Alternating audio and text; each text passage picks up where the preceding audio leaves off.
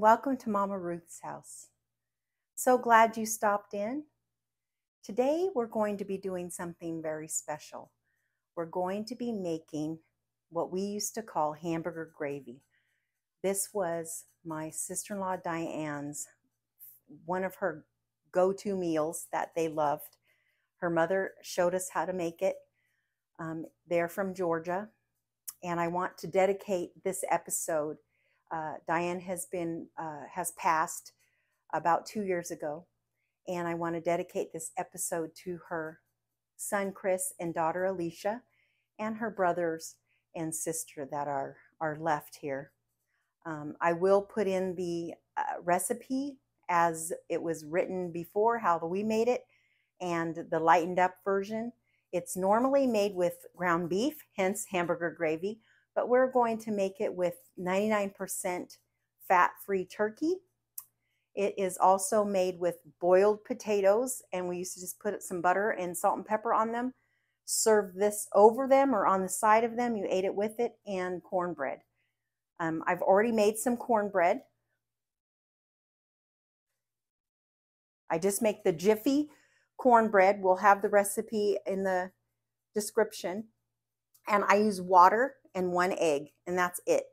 And for the full fat version, we used to put, while this was hot, when it first came out of the oven, we would put butter on the top of it. But I'm not going to do that. And if I choose to put some margarine, I'll have to count it as my Weight Watcher points.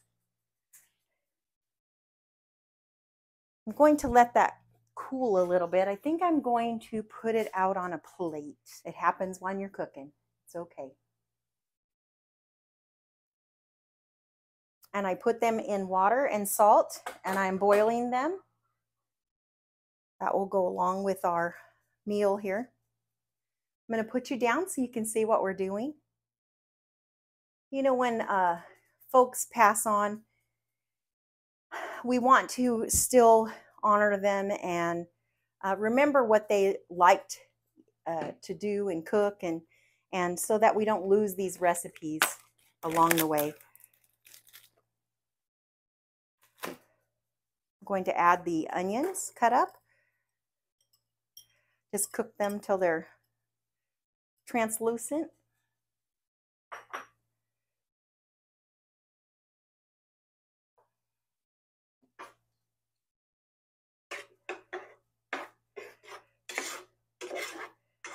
I remember many times Diane and I hung out together a lot.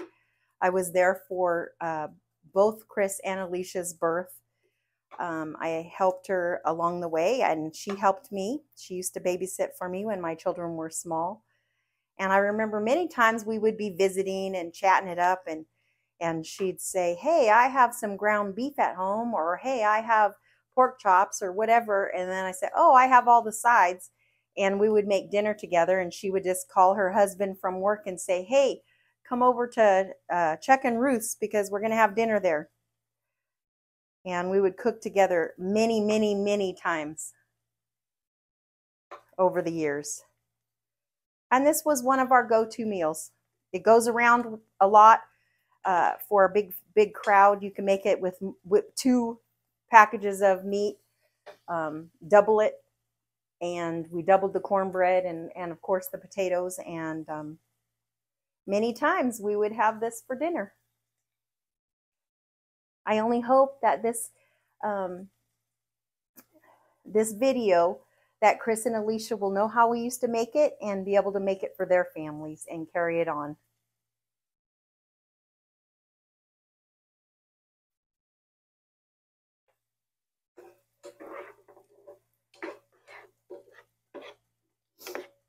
I never measured the spices, so I will have to figure out how much I'm putting in. I'm going to start with a teaspoon of garlic powder, a teaspoon of onion powder, and half a teaspoon of pepper and half a teaspoon of salt, and we'll see how it tastes. And we may need to add more, and I'll correct the ingredients in the description once we figure out what we're doing here.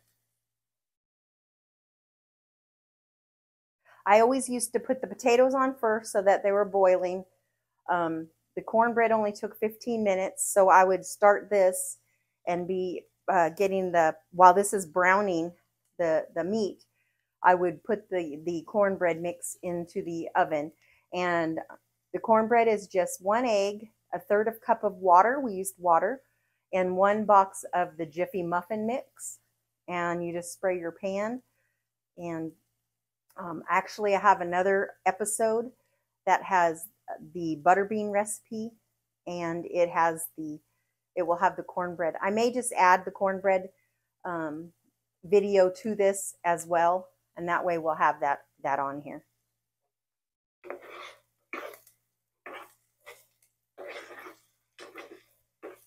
So what I did is I put in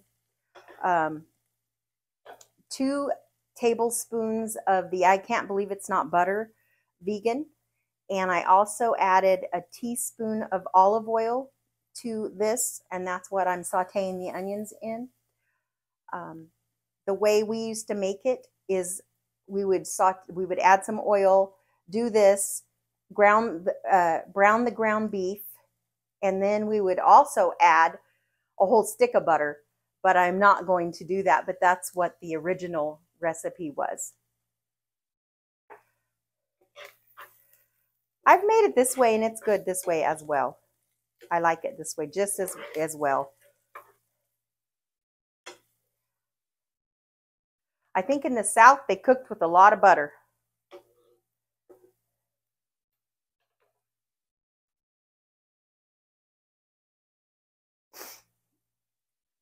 I hope everyone had a wonderful day. Hope your week is going well. We're having a pretty warm streak here in Central California, but it's supposed to be getting cooler. It's going to only be in the low 80s or upper 70s for the week. We may even get a chance of rain.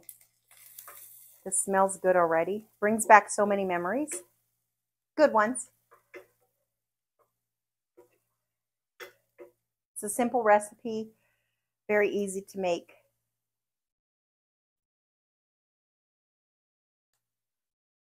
I think now I would probably even add some vegetables to the side. We used to use corn on the side. You could do that or anything that you'd like. All right, we're going to go ahead and add the ground turkey.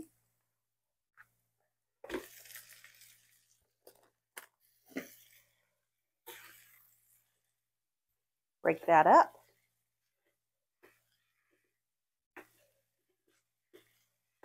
You could do it with lean ground beef, and it would be fairly low in points. This way, it's fairly low in points. It's basically the butter, because the turkey that is 99% is 0 points. So if you're doing the Weight Watcher program, this is a very healthy alternative.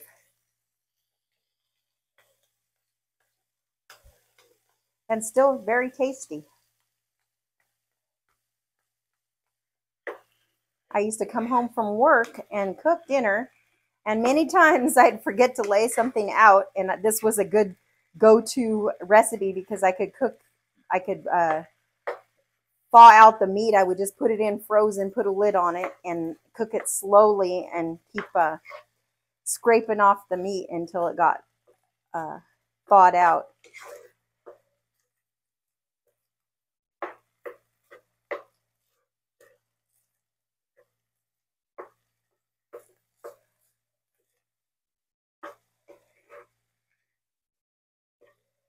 All right, I'm going to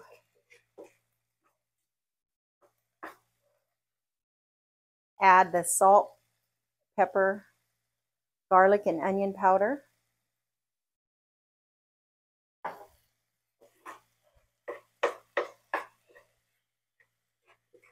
We're just going to brown this. I'm going to go ahead and make corn with it. I'm just going to do canned corn.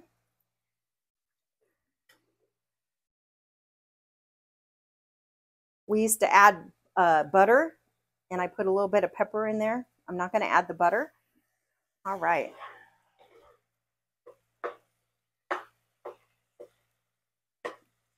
I might need 2 tomato sauces because this doesn't have as much fat and we're not adding all that butter, but we'll see how it looks.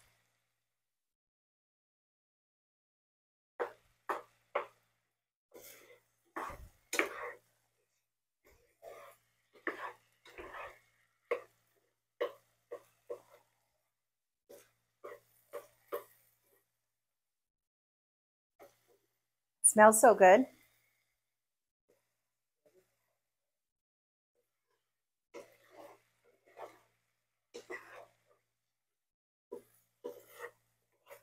I hope you enjoy this recipe as much as our family has over the years.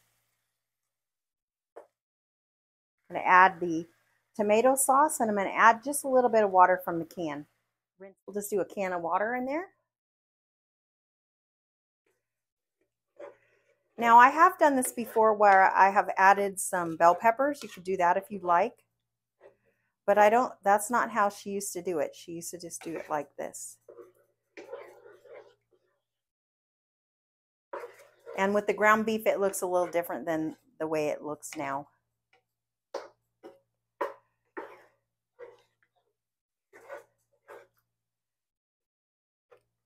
But it looks the same to me. I'm going to let it cook a little bit so it kind of cooks out some of that liquid.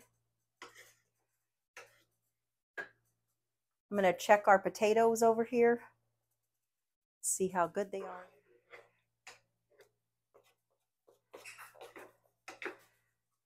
So we would do it like this, and then we would just, I would just cook it for a little bit and get the liquid out, and then we'd be done and we'd be ready to serve. I'm going to taste it just to see if I need any seasonings.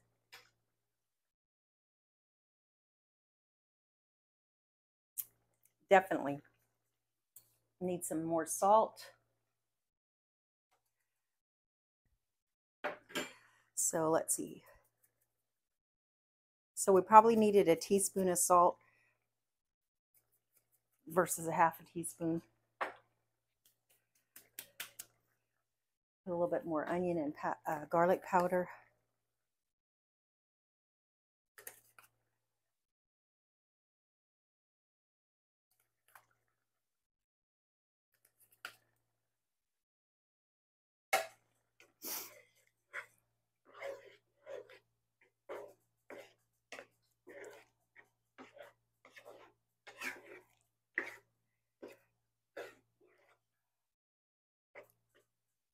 Probably a little more pepper as well. I put a half of a teaspoon earlier.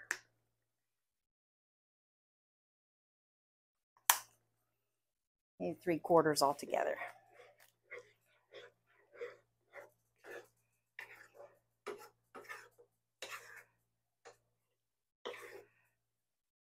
I'm going to write the recipe as making a large can of tomato sauce instead of the small one or 2 small cans.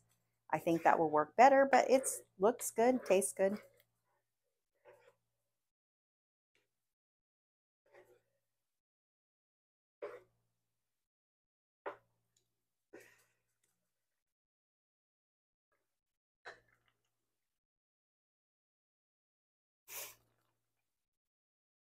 Going to drain my potatoes and then put them back over here to keep warm.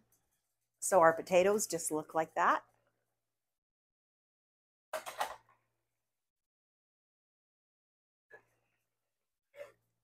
Yeah, it's thickening up a little bit.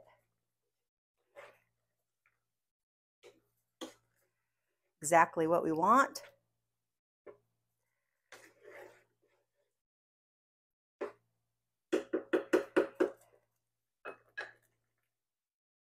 I want to thank you for following me. It helps my channel if you subscribe and share and hit that like button down there. I appreciate it. If you have any ideas of things you would like to me to make, please post it and I will be happy to do so. I still owe Jessica some eggplant parm and some chicken parmesan. Actually, I think it was chicken fried steak as well. We'll be doing that pretty soon.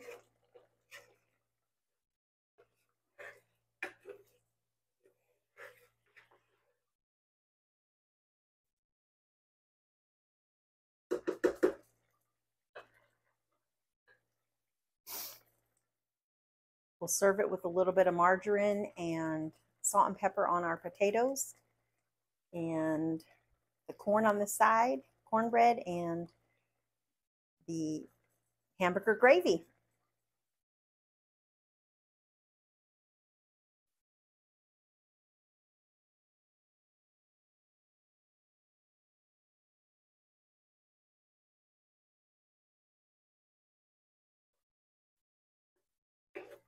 Oh yeah, it's nice.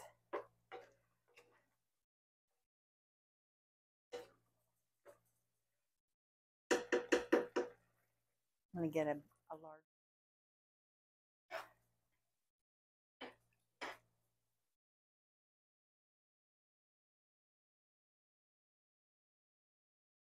So this is off. We're just letting it cook a little bit more just to, it looks great. Okay. Here we go. We're going to try it. Let me bring you up. You can see I got a little bit of everything. I'm so glad that you joined me, and I miss Diane. She was a dear friend, and I miss my nieces and nephews, and I love them all. And this is to you.